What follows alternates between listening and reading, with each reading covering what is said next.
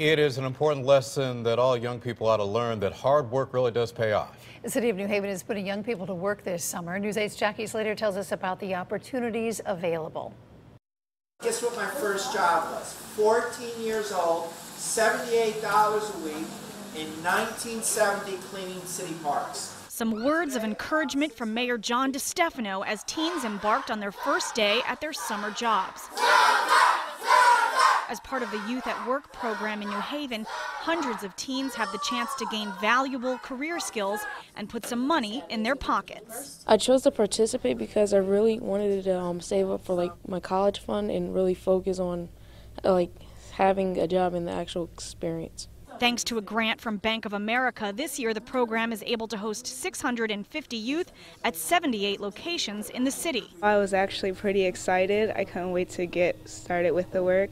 The teens will spend 5 weeks working at area nonprofits like Higher Heights and Solar Youth.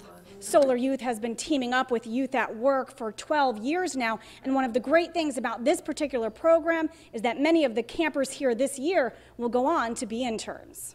Kanaya Streeter has been with Solar Youth for 9 years. This is her first as a paid intern. Working with the kids, I see myself reflect, they reflect on me and how I was when I was younger. More than 2,000 students applied for the Youth at Work program this year.